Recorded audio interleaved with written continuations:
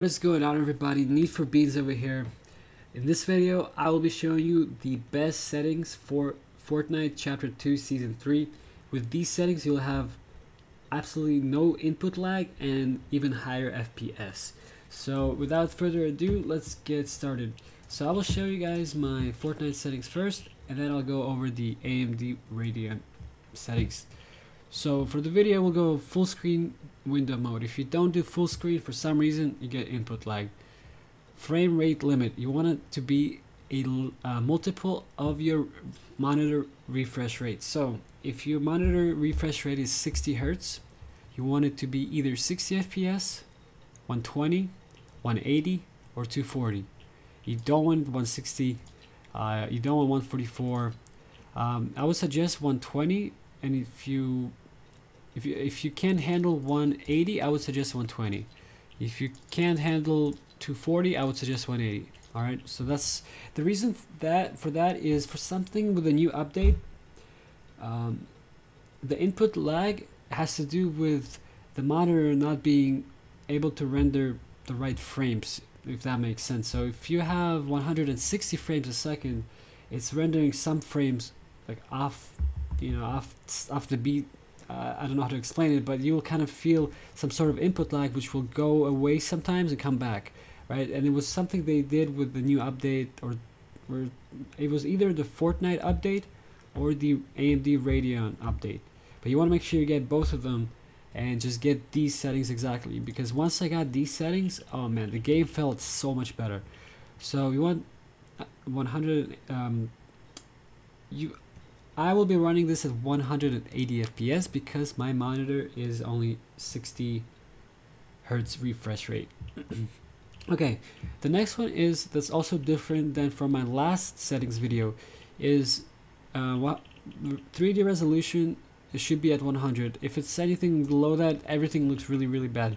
View distance, it has to be at epic. If you don't have it at epic, you're at a competitive disadvantage because you can't see far enough. Shadows are your biggest FPS or your biggest resource hog, so you want to turn it off. Anti-Aliasing, everybody usually turns it off, but for some reason Epic is actually makes things smoother and takes away the input lag. I think it has something to do with the graphics cards having like a built-in anti-aliasing software. I'm not sure, but anti-aliasing does not affect my frame rate, so I put it at epic and it made it a lot better. Textures, effects, post-processing, you put it on low. VSync, that's your #1 enemy for input lag. Turn it off. Motion blur, you can turn it on if you want, but I keep it off. FPS, that's up to you. Now another big change from last videos is we will be using DirectX 12. The reason being is DirectX 11 might be slightly better performing, like overall, like, but when it comes to times where your frames drop, sometimes at the end game, randomly your frames will start dropping.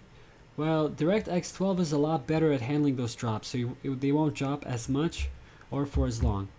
The only maybe downside, which I didn't even see, I got equal frames for both, is supposedly DirectX 12 is slightly worse performance, but my theory is that DirectX 12 is better fitting for AMD and DirectX 11 is better fitting for NVIDIA. Alright, so we'll be running DirectX 12 because we have no problem rendering the 180 frames, but we do have a problem with 240. We're hitting right around 230 with these settings, so that's why we're going to cap it at 180. And the other thing is multi-threading rendering. So everybody's gonna tell you to turn it on. Multi-thread rendering means it uses multiple threads, multiple cores of your CPU, right? It switches them, turns them to multiple threads, and then your different cores of the CPU start rendering with them. They say if you have at least 4 cores, you should turn it on. I have a 4-core i7. With me turning it on, for some reason, input lag. So turn it off. If you have I'll put my setup in the description. If you have a similar setup, try these exact settings, and you might just have zero ping. I actually hit zero ping with these settings. I don't know if that was a setting or something, but man, I've never hit zero ping. I think that's it for this.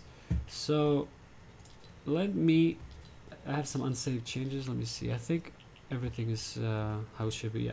So let's go over the Radeon. I don't know why it's not appearing as a window.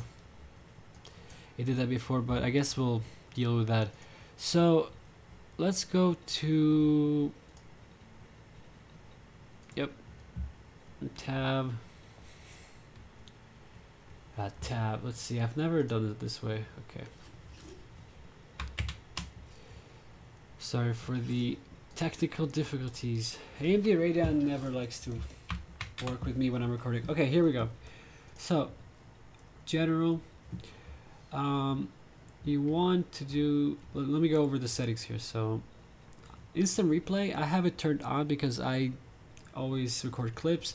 If you want a little bit of extra performance boost, turn it off.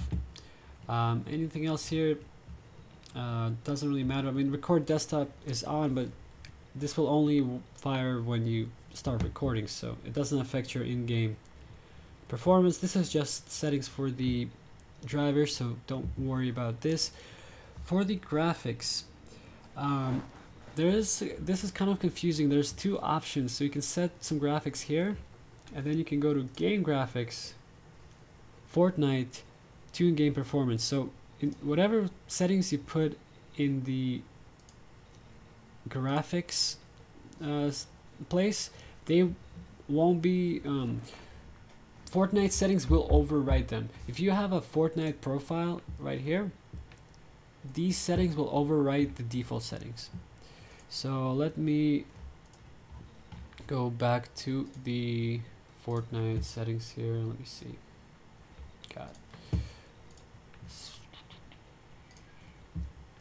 It's always this layout is kind of confusing. I mean, either way, both of these settings are set to the same thing, so you can just do that as well. Radeon anti-lag, I actually have it on. So let me go here, gaming, right here. Sorry, go to gaming and go to Fortnite. Okay, so this is these are the settings you want. Graphics profile, it will auto set. Anti-lag, you want it on because, you know, less lag the better, and it actually works pretty well. So reduces input lag, yes, you want it on. Radeon chill, that's just saving power, nope. Image sharpening just makes things look better, nope. Enhanced sync, V-sync, it's like V-sync's uncle, stay away from it. Vertical refresh is like enhanced sync's child, definitely turn it off. Anti-aliasing, this one is important. Use application settings means use those Fortnite settings. Anti-aliasing method, multi-sampling, there's 3 tiers. This is like low tier, mid tier, high tier. If you do adaptive or super sampling, it will impact performance. If you can handle it, go for it. I can't, so I'm doing multi-sampling. Morphological, that is does not work with DirectX 12. I don't know what it is, but it doesn't work with DirectX 12, which we're using, so no reason to turn that on. This one only works with DirectX 9, so off.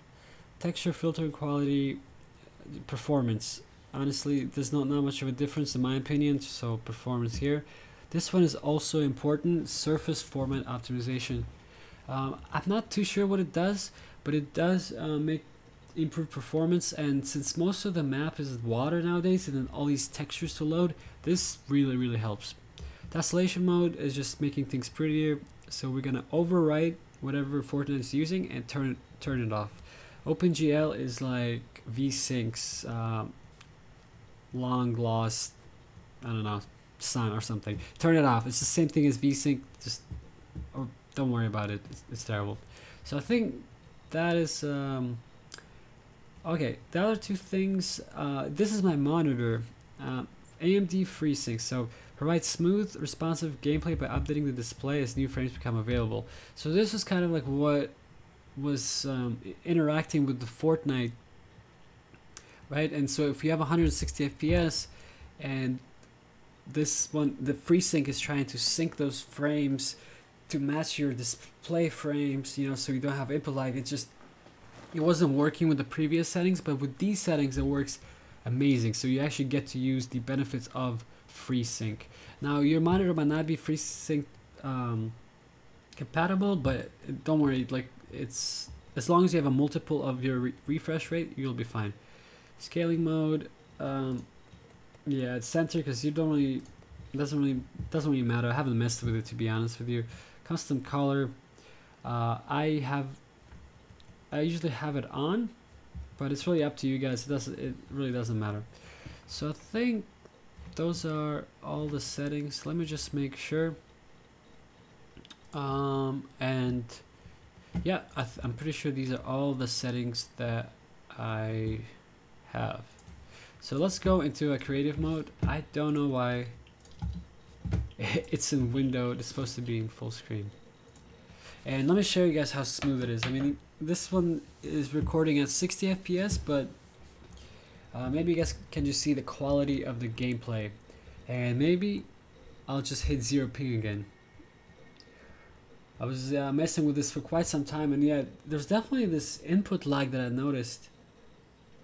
And it was very weird. It wasn't like a lag when you press a key or even the mouse key. It was more when you move. And when I figured out that it was the frames not syncing properly with the monitor, that's a big thing you have to keep in mind. So if you like are playing Chapter 2 Season 3 on PC and just it seems off, something is off, look at your frames. So right now, I don't know if you guys can tell, but it feels extremely responsive. Like it feels more responsive than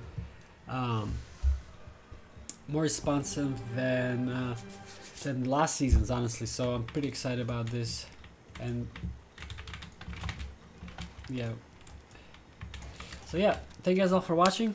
If you guys have any questions, comments, or concerns, please leave them in the comment section below. If this video helped you, please leave a like, and Need for Beans out. Peace.